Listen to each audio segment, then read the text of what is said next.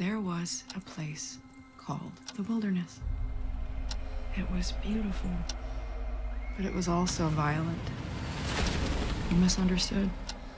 I mean, I personally was blown away by the first script. Made me gasp several times, and I love the way that episode ends. I just think it's delightful.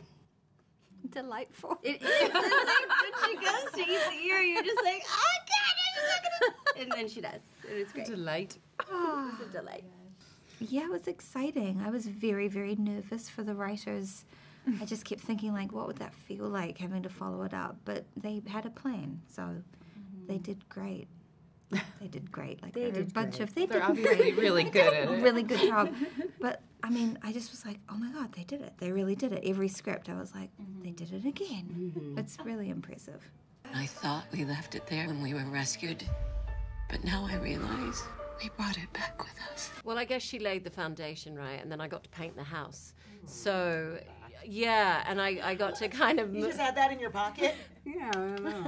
You can Here's a use that. saying. Yeah, so I got, I got to really add the color to Lottie, and Courtney had done such a beautiful job of creating the dark Lottie and the visionary that is Lottie. So taking that and then crafting, coming kind of 180 with it and bringing her into a cleaner, clearer vision and light. And that was really wonderful because they let me play with that. They really sort of, what are you going to bring to the table?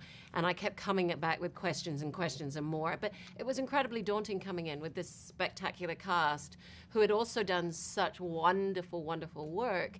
So they were big shoes to fill, right? And so I am thrilled that the show is being so well received and that now I'm a part of it. And I think that's one of the successes as an actor. You get to come into a hit show, but you want it to keep going well, and I feel that, we're in a really good place.